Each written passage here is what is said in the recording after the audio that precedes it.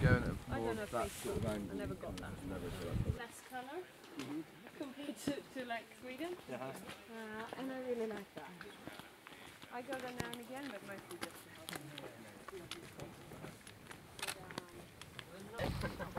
This here is a Kildalton 1981. I already drank a bit, and we had a little challenge of comparing that to 2014 big Kildalton.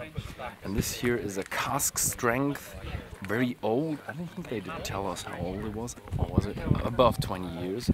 And it's just amazing. It's a pure sherry cask, and it's cask strength. And when you try it, you have that tingling feeling of that cask strength combined with a lot of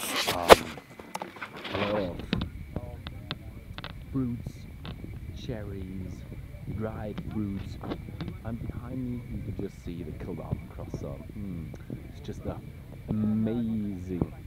amazing experience. And back in the days in 1981, the Ardbeg distillery was just changing their style to a bit of a lightly peated whiskey, because the Hiram Walker company from Canada believed they could get their single malt up and running better with a slightly less peated malt. So great glass. Maybe I'll go get some seconds.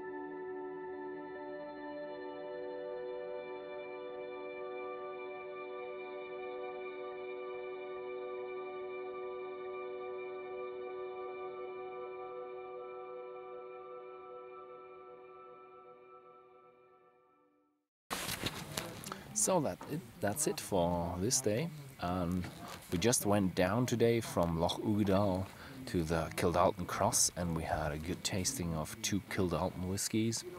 One of them was really old. That was I think it was 1981, and it was really nice. And we just set up the camp. The weather still looks promising, but we know it's gonna pour rain today. It's gonna be really horrible rain today. So we hope for the best. We set up the camps with all the herrings we could get and peg them down, and yeah, we just hope for the best to not get too wet.